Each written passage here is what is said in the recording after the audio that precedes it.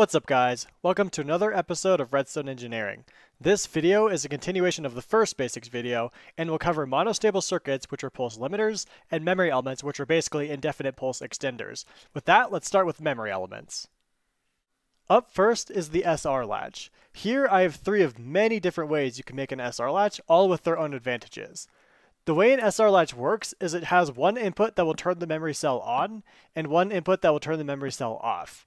And the thing with an SR latch over, say, a T flip-flop is the fact that you can do one of the inputs in a row many times and nothing will change. All that matters is when the inputs flip, it'll turn the memory cell either off or on. Likewise, with this design, you have one input that will turn it on and one input that will turn it off. And again, you'll have one input that will turn it on and one input that will turn it off. The reason I like these three designs specifically is because I feel like they each have a unique advantage that's very useful in certain situations. This design right here is extremely cheap and it's also extremely flexible. As long as both torches are connected in a loop like this and you have access to both inputs, you can do whatever you would like with it. This design right here is very vertically compact. It's only one block tall, meaning you can stack a lot of circuits all right next to each other in a very compact space. Likewise, this design right here is only one block wide, so if you need something like a combination lock where you need to have a bunch of stuff right next to each other, it's extremely useful in that situation. Next up is the T flip-flop, which is the correct technical term. Why it's called a flip-flop, I don't know. Maybe because the circuit diagram kind of looks like a pair of flip-flops. It could also be because the electrical signal switches sides every time the output changes, but I like the first reason better. So it works by toggling the output either on or off every time the input turns on. So right now it's off, we hit the button, it turns on, and then we hit the button again and it turns off. It works by taking a monostable circuit, which we'll get to here in a minute, and it gives a 1-tick pulse length into the sticky piston, which will then just leave the block here. This design only works in Java Edition because Bedrock piston mechanics are a lot different, so if you're using Bedrock Edition, you'll have to use the next design. So this design works by literally pushing an item around in a circle. We have a dropper that faces upwards into another dropper that faces into a hopper, that faces down into a dropper that faces into this dropper, so it literally makes a circle. The way it works is it takes an item that goes in here first, and when you press the button, it pushes the item all the way around into this dropper, which is then read by the comparator and turns on the lamp. And then when you press the button again, it pushes the item from this dropper to this dropper, and the cycle continues. This relies really heavily on powering opaque blocks, so I would recommend watching the powering video if you haven't already seen it. Whichever design of T flip-flop you use is ultimately up to you and the requirements of your circuit. This T flip-flop works a lot faster, but it's also a lot longer, whereas this one works slower, but it's a lot shorter, and it also works in Bedrock Edition. Now, if you're going for style points, this T flip-flop design is for you. While the boat is up, the lamp is off because the pressure plates are not getting pressed down. When you hit the dispenser, the water goes away, and then the boat falls back down and enables the lamp. When you hit the button again, water comes back out, and after some dramatic pausing, the boat will come back up and the lamp will turn back off. Next up is the D flip-flop. You don't see these very often because they're highly situational, but they do come in handy from time to time.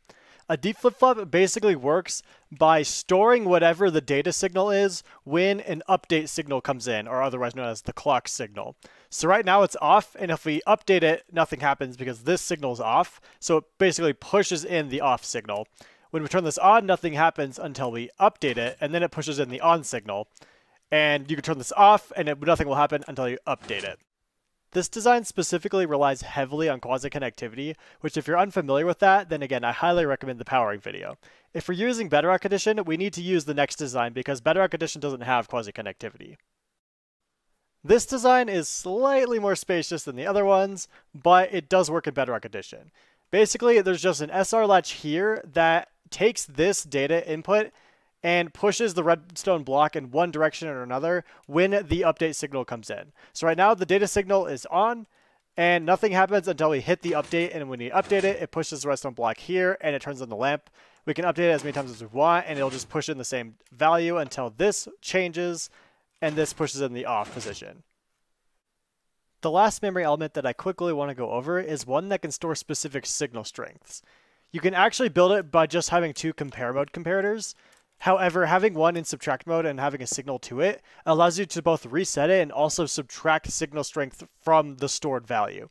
So we can store a signal strength of 15, we can store a signal strength of 1, and you can store everything in between.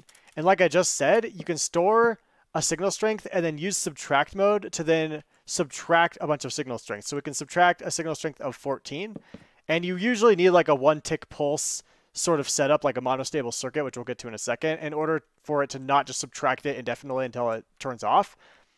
But this is very useful if you're trying to do something like hexadecimal encoding or something like an order-sensitive combination lock. Alright, now let's talk about monostable circuits.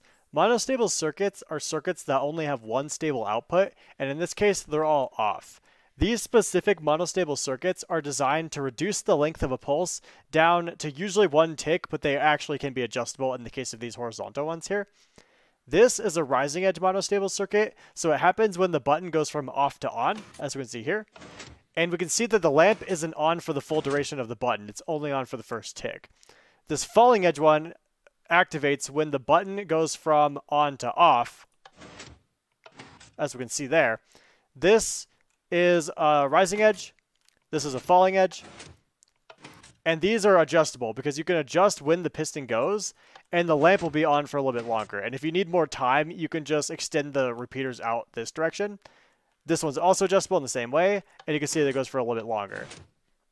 These two designs don't work in Bedrock Edition because the piston mechanics are a little bit different, but these two designs do work in Bedrock Edition.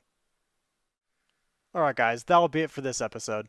I hope you learned something of value, and if you have a favorite design for any of the circuits we talked about, feel free to leave them in the comments since I would love to learn about them. As always, I hope you have a great day, and I'll see you next time.